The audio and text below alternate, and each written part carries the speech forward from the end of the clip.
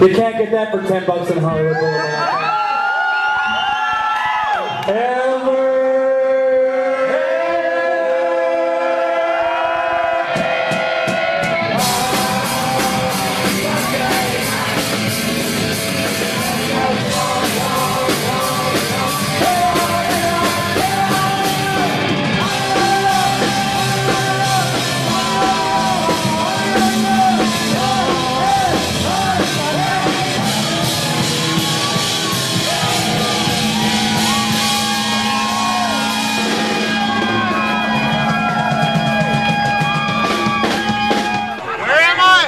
Kill!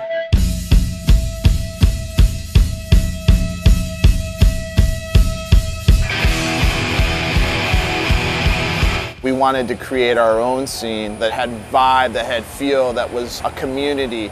I went to Kiss or Kill and I was like, oh my God, we have to play with these bands. It was amazing to see this happening on a Tuesday night. No BS. Here we are, here's our songs, 3 chords and a cloud of dust. There was a counterculture feel that it had because it wasn't what you were seeing in Viper Room. Prior to Kiss or Kill, it was pretty bleak in Los Angeles. We do these dumb gigs at like the Whiskey where there's a $15 cover for like 9 unknown bands. There's a better way to do it. Cheap cover, cheap drinks, and bands that everybody likes.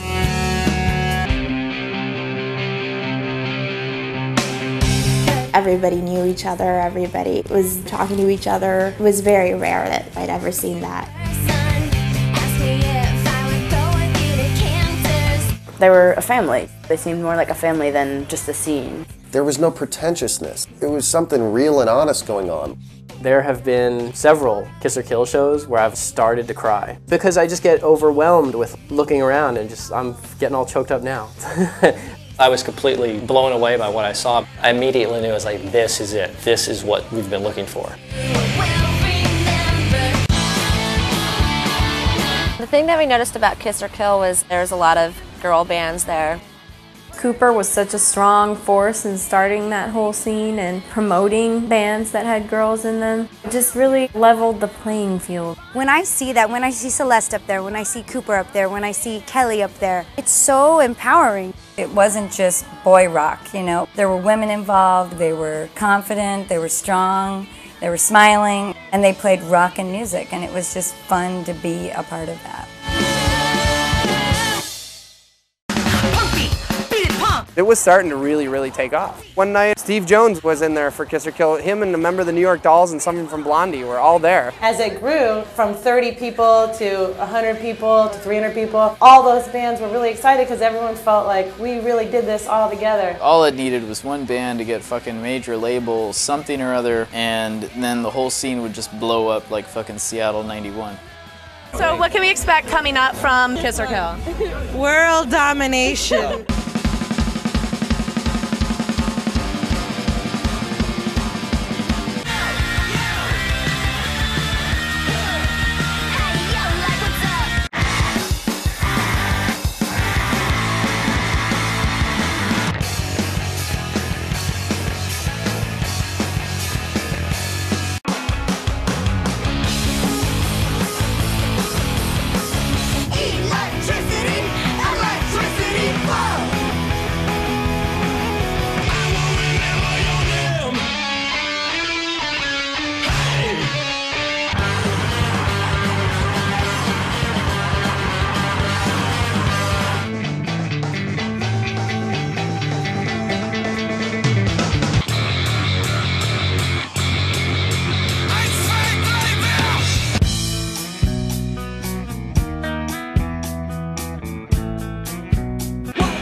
Something coming at my dick. Had to go down to the local clinic and do the clap.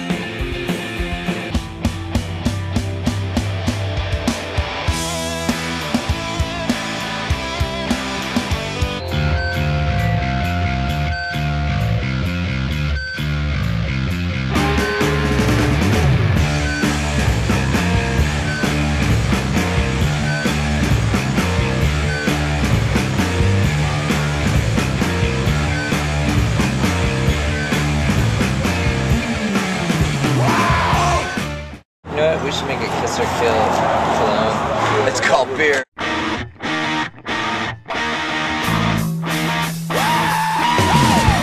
people that started that were all partiers. Joe Dana and Glenn and Chris Pullis, Ian Dangerous. Dudes who just drink and you never know they're drunk. There is a lot of drinking that goes on. And that was impressive, actually. I have the only Midway beer helmet.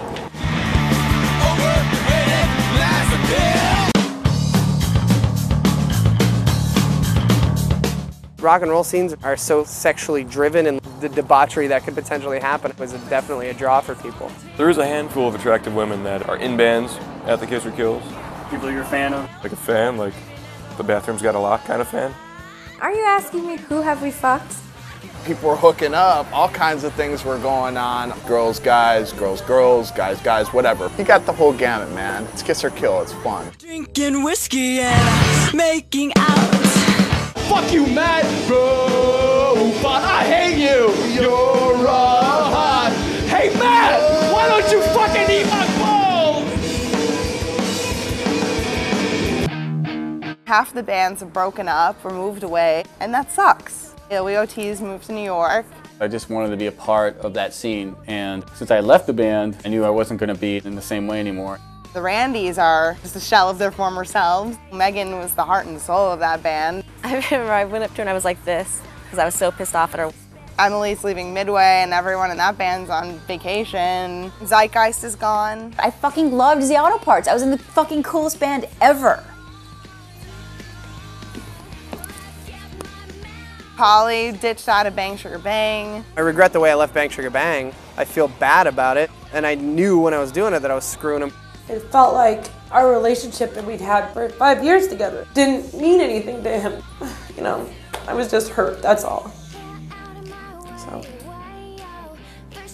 Maybe that's part of what family is. You know, it's all ugly and it's all really wonderful. It's like that up close and personal. You know what's going on. You're seeing the fights. You're seeing the makeups or the breakups.